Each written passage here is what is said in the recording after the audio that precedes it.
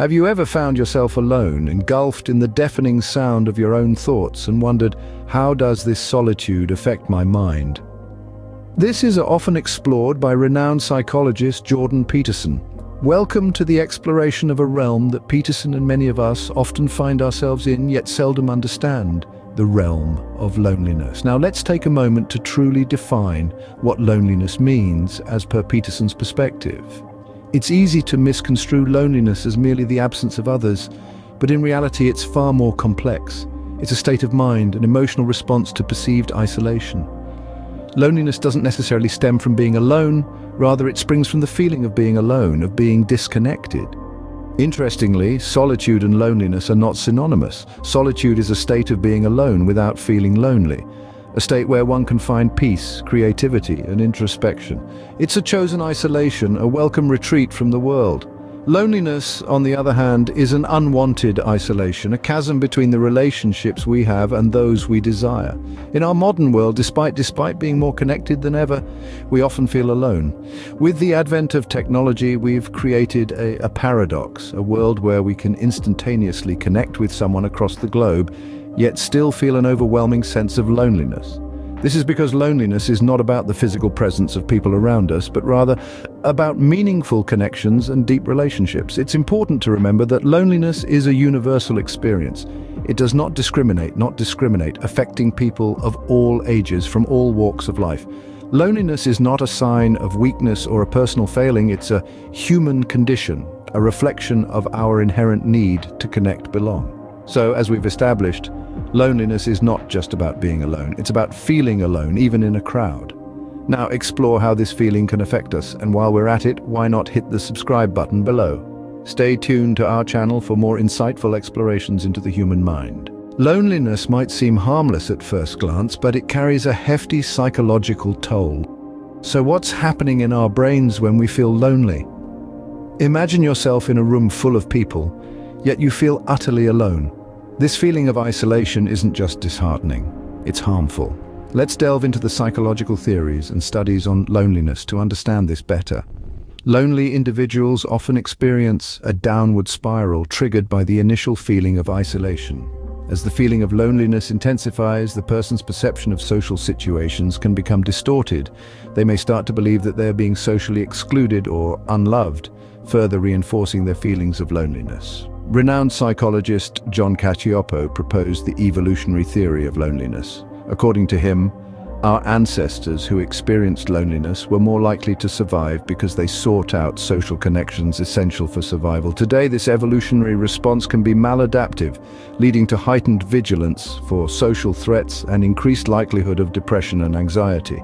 Numerous studies have validated Cacioppo's theory. For instance, the UCLA Loneliness Scale, a widely used tool for measuring subjective feelings of loneliness, has consistently shown a strong correlation between loneliness and depression.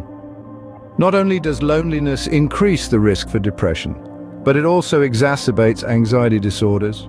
When we feel lonely, our brains go into a self-preservation mode, making us more alert to potential threats. This heightened state of alertness can trigger symptoms of anxiety.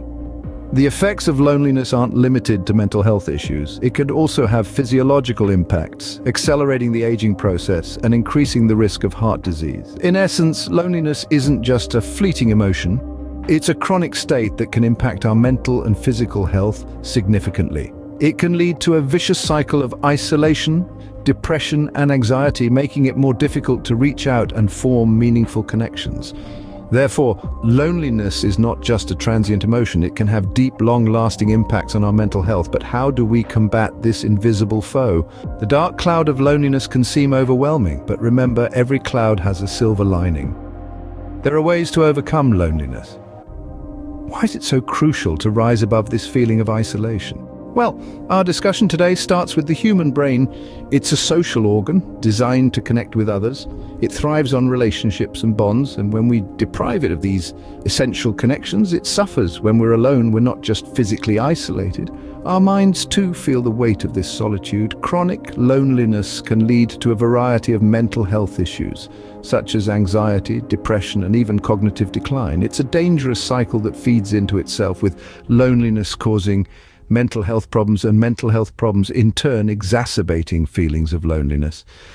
Now let's flip the coin and look at the positive side. When we connect with others, when we feel understood and valued, our brain rewards us. Positive social interactions trigger a release of feel-good hormones like oxytocin and dopamine. These hormones not only make us feel happier, but they also help to reduce stress and anxiety. Our minds become healthier and more resilient. Furthermore, our relationships with others can give our lives meaning and purpose. They can motivate us, inspire us, and help us grow. They can provide us with support in times of need, and they can give us joy in times of celebration. By overcoming loneliness and establishing these connections, we can enrich our lives in countless ways.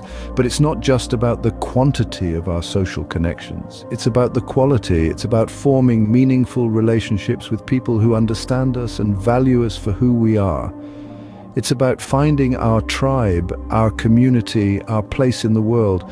Overcoming loneliness, then, is not just about feeling better. It's about promoting the overall health of our minds. It's about living a richer, fuller, more meaningful life. It's about unlocking our potential and becoming the best versions of ourselves. Overcoming loneliness is not just about feeling better. It's about promoting the overall health of our minds. But how can we do this?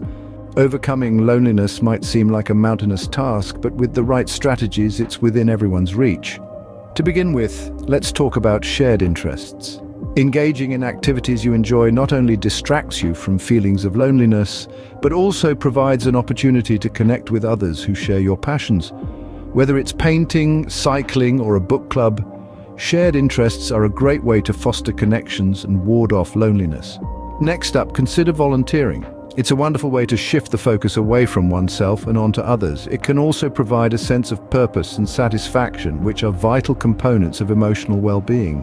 Whether it's at a local community center, a soup kitchen, or an animal shelter, volunteering can help you feel more connected to the world around you. Therapy is another effective strategy. Speaking with a professional can provide a safe space to express your feelings and explore the root causes of your loneliness. Therapists can also provide tools and techniques to manage these feelings in a healthy way. Embracing solitude, paradoxically, can also be a powerful way to combat loneliness. It's important to differentiate between being alone and feeling lonely.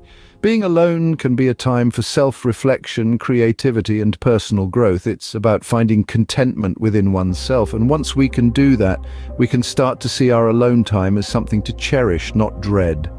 Lastly, changing our perception of loneliness can be incredibly helpful. Loneliness is often seen as something negative, but it can also be a signal for change, a prompt to evaluate our lives and relationships.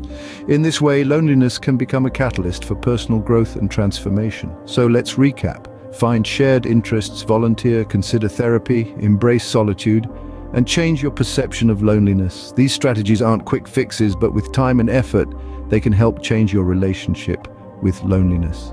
Remember, loneliness is not a life sentence, it's just a state of mind, and states of mind can change, so let's change ours. So we've explored the tangled web of loneliness, seen its impact on our mental health, and discovered how to overcome it. We've delved deep into the intricacies, understood the psychological implications, and emphasized the importance of overcoming this state. We also shared valuable strategies, tools that can help you navigate through the dense fog of loneliness. So stand tall. In the end, remember, you're never truly alone. There are always ways to connect, to reach out, to change, so don't let loneliness win.